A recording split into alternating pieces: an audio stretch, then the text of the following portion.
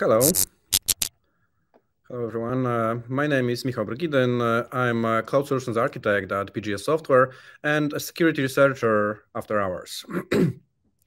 Thank you for joining my session today. And this is my second session in this IT's Live webinar. Today, I want to share with you 3 stories from my research, and I will show you how easy it is to exploit even small vulnerabilities, how to chain them to access different cloud resources. I'm also an AWS ambassador, so my main focus is to hack into AWS accounts, but this may be any other cloud at the end. My first story starts from Kubernetes. You may know Kubernetes is a very common tool to run different containerized apps now, and mostly in the cloud. So let's start with Kubernetes and how to exploit Kubernetes. To play with it, you need to have access to Kubernetes APIs. And it is not a rare situation where teams expose Kubernetes API publicly. So anyone can access the Kubernetes API to ask for secrets, config maps, or pods configuration. And even though it's public, they decide to turn off role-based access control. So anyone with just the IP address of this API can extract sensitive information from it. And in one of my not one, but in this story, I found interesting things in secrets, Kubernetes secrets. These are base64 encoded variables. So I was able to extract first AWS access and secret keeper from it. And when I tested it, this access key only gave me access to S3, so only some objects and files from S3. But I also found Jenkins admin credentials in secrets, so I decided to dig deeper. On pods list, I found Jenkins app running in 1 or 2 pods. So using kubectl, I was able to forward port 8080 to my local machine, and then using Jenkins admin credentials, log into that instance. And there I found many projects with different workspaces. And in these workspaces, there were config files with plain text credentials, different credentials than the ones in Kubernetes API. So I was able to extract access key that gave me access to SQS queue and some Lambda functions. But this was not enough. So I checked credentials in Jenkins, because as you may know, if you are admin user on Jenkins, you can decrypt every single credential there. So I decided to check what's there, and I found the GitHub credentials, valid GitHub credentials, that allowed me to log into GitHub repository and just browse different repositories, different source codes of apps. And also, I was able to use Jenkins script to run different commands.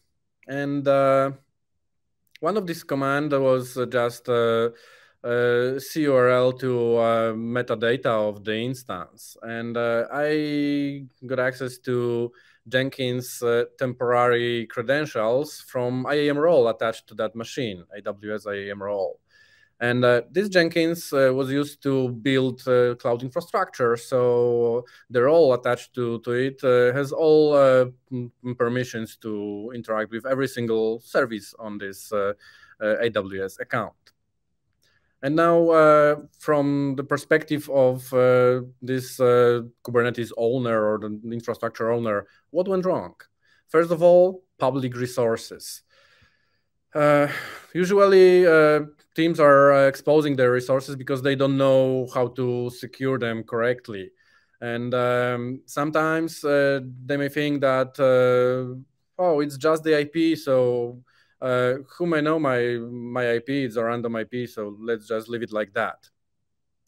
And these environments are left there for a long time because they are, for example, out of scope for penetration tests that you decide to run on your production environment because it has to be compliant. But hey, it's a non-prod environment and we can just leave it like it is.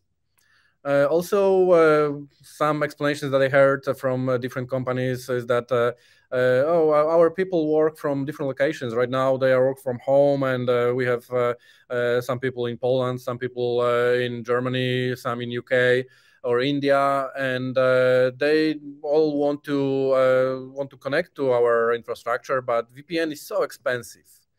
So yeah, that's what happens when you expose your resources. Then next point here, if there is a security feature enabled, don't disable it just because it's easier to interact with this product, with this tool. And as I mentioned before, just because it's a random IP doesn't mean that nobody knows it. And there are many scanners, online scanners that ping every single port on every single IP and just index responses, banner responses from them. So I may not know your IP, but I know what to look for. And also, if there is a possibility to encrypt your data, just do it. Because when I find encrypted credentials, as a security researcher, I may not want to spend my time to decrypt it. I want low-hanging fruits looking for something. So this is another security layer. And what usually different teams say that, oh, we need to the decryption when we want to decrypt, when we want to encrypt and decrypt something. So maybe just don't do it. It's easier. And also, when working with different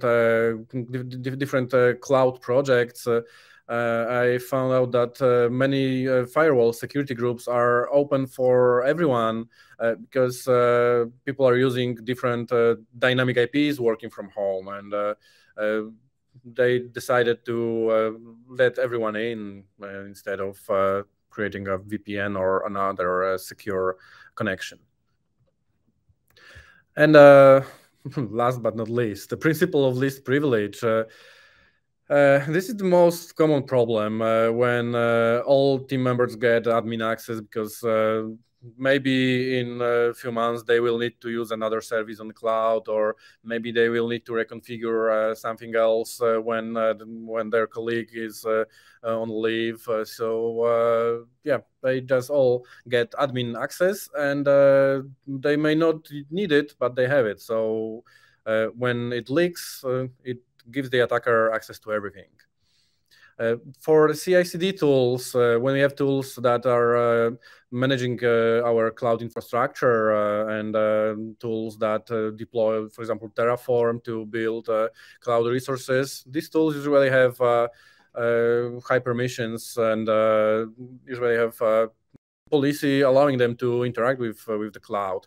So it is important to protect the tool and not letting everyone create a job or run any job with random commands on that tool. Just the jobs that are confirmed to be valid and reviewed and approved.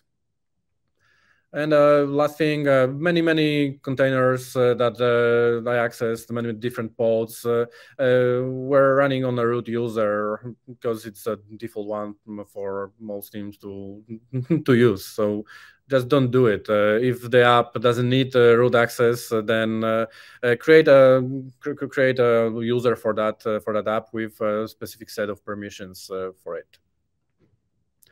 Let's jump to the second story.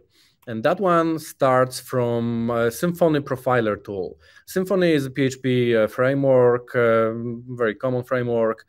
And Profiler is a tool that helps developers to build the app. It shows the server configuration, all parameters, all requests with request history, including post requests with plain text parameters. So what I try to achieve here. So I tried to find a login request and login request with plain text login and password. And I managed to do that. But what I also wanted to do is to extract configuration of this framework. There are two ways to do that. In old versions, there was a possibility to open any file using functionality of the profiler tool, and that file would be parameters YAML. But in newer versions, this tool just shows you environment variables in the default view, so you don't need to open any file, it's just there for you. Sometimes juicy variables are there, like PayPal credentials or AWS credentials or other login and password combination. But I found a login and password in the request history. Using this login and password, I was able to log into dev environment, because this was all dev environment, and these credentials were admin credentials. So I logged in as admin user on dev environment. I checked that app. There were a lot of different views, different tables with multiple different informations and a lot of data. This data looked real, looked like a production data. But I wasn't sure that that was production data, so I looked at the URL. The URL said that it was dev.example.com. So let's remove dev and try a production one. I used the same login and password combination on production environment, and guess what? These were also valid for production environment, because it was a copy of production database on dev environment. So using credentials leaked on dev environment, I was able to log in as admin on production environment and was able to see every single piece of data that's there. And it was a big amount of data. It was production CRM, and it also gave you ability to use single sign-on to access many different internal apps, like a webmail. So instead of accessing data, I'm a white hat, I don't want your data, I just want to show you how vulnerable you are. So I try to dig deeper. I need access to your cloud, not your data. So using webmail, I scanned the inbox and found emails from AWS. Emails with AWS invoices and trusted advisor. So I tried to log in on a root user of the AWS account using this email from webmail.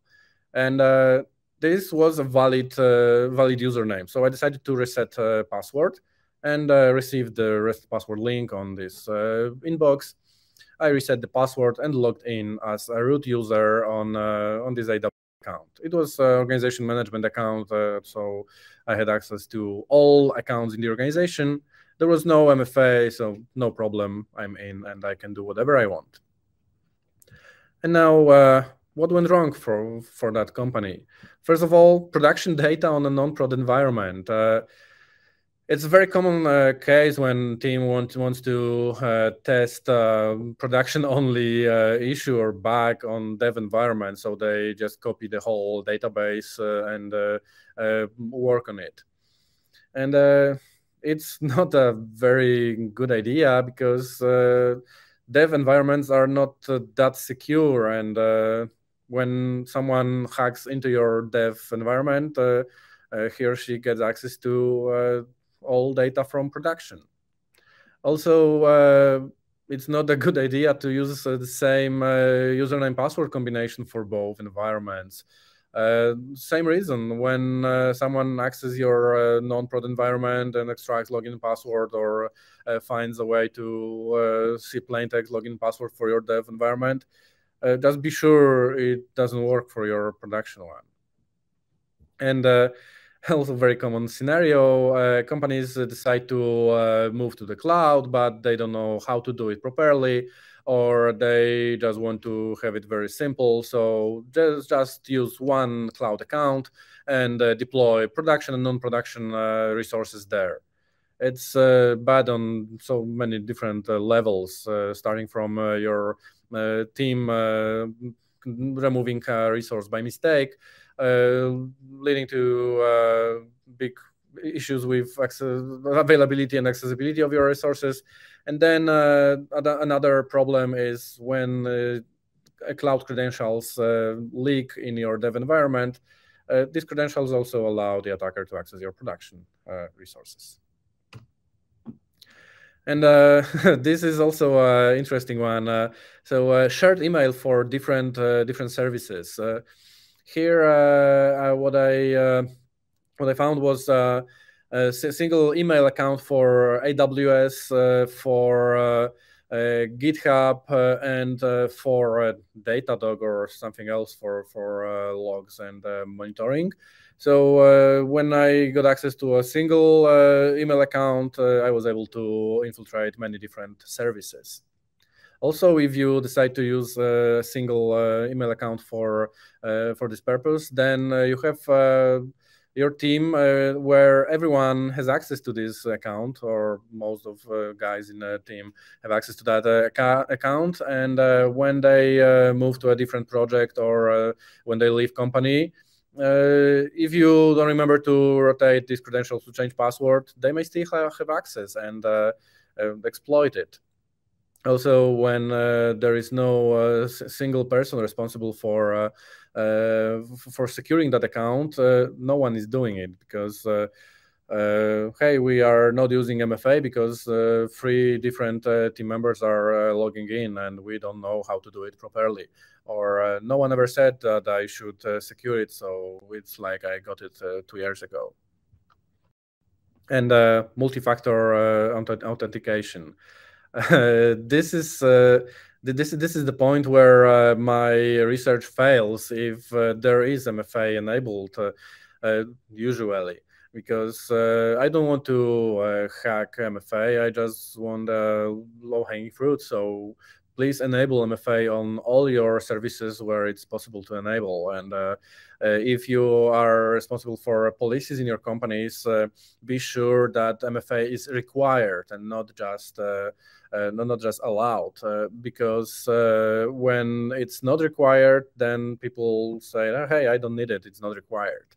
And then they don't set it up, and then I can hack them. And now our final story. This one starts from a public GitHub repository.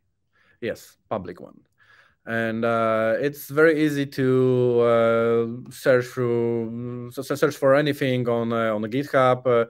You just need to be logged in, and you can search for anything in any repository. So if you know what you're looking for, you can find juicy config files, a lot of them every single day. I found a config file with variables that were supposed to be Office 365 login and password, but these credentials were encrypted. And these encrypted variables were used by a Java app. So I decided to check the whole repository, check the whole app, and I found a Java class with decrypt function and hard-coded secret key.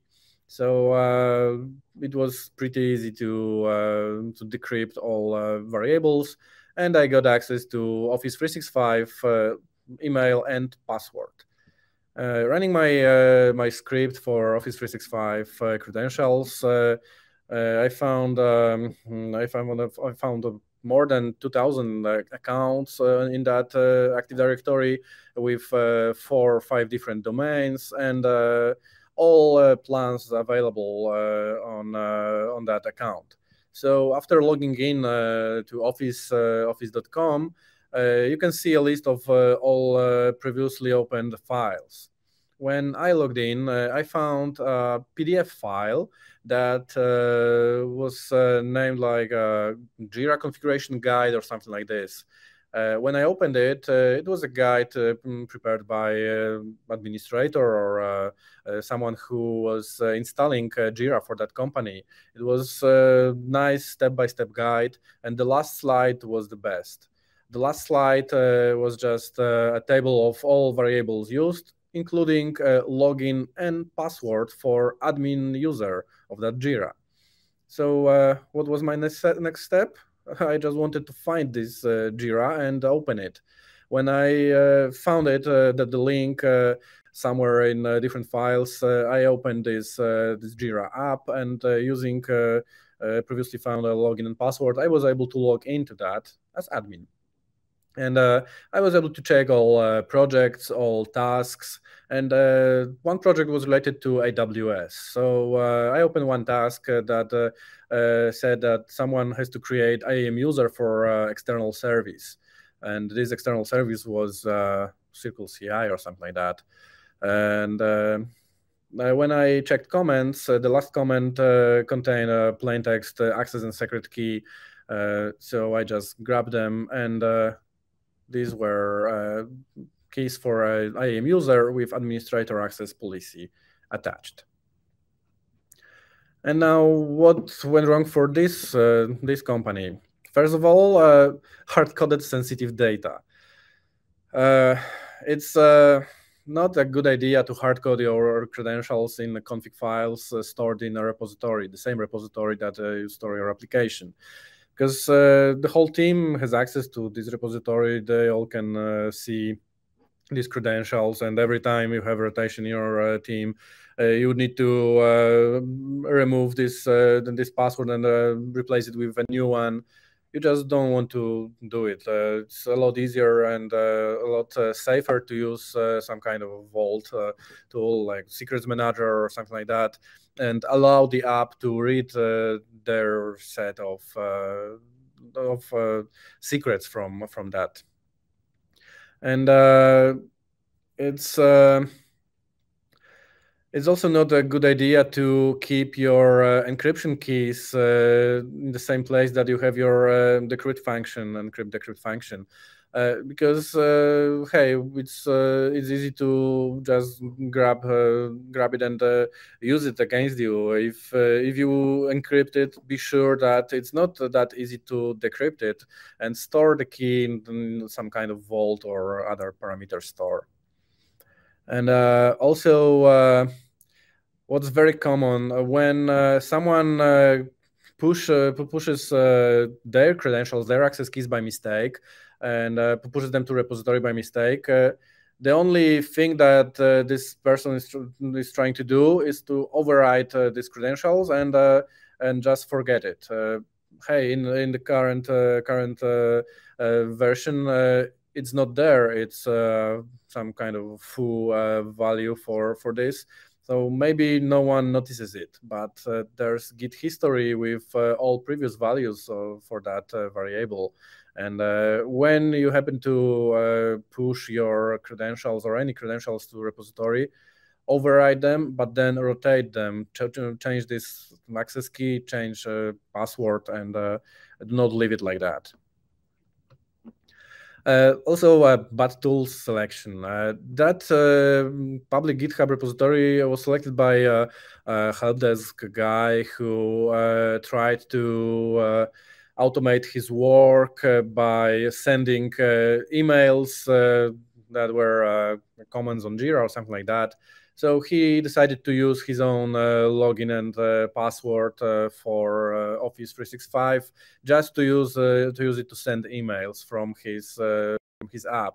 And because he was not a developer, he was just trying to speed up his work, make his life easier. He decided to use a free tool with no pre-configuration, with no security configuration in mind, just to store his code somewhere. And this wasn't a good idea to do it there. And also a very common mistake is to share a login and password for an account that you create for someone using same channel. For example, send it on Slack or Teams or email, or store them in a PDF file. If you want to send someone his brand new account, then use different channels. For example, send his password in a one-time note link on Slack and login on email or something like that. That way, if I see this message, I don't have both parts in the same place. And no, the biggest problem, lack of security awareness. First of all, sharing credentials in Jira comments where everyone with access to that project can see them, it's not that good idea, because you don't know who will see them and who will use them. If these are credentials for a specific use for one of your tools, just share them with the team that works with that tool, and do not leave them there in a system that stores all this information and gives access to more than people interested in it. Also, if you create a step-by-step guide, do not put credentials, valid credentials there. You can put example credentials and not valid admin ones in a place that everyone at the company can get and can open that. And the last thing, when you want to send emails, it's many different better ways than using your Microsoft 365 Office 365 account and using your credentials in the function itself. So this was the last thing that I have here. 3 quick stories. I will have more stories later this year for you. There's a lot of things going on, and I want to share this with you so your projects are secure. But for now, that's all. Thank you for joining. Thank you for listening. If you have any questions, I'll be happy to answer them. Thank you, and see you next time. Oh, if you want to contact me, just ping me on LinkedIn. I'll be happy to help you. Thank you once again. Bye.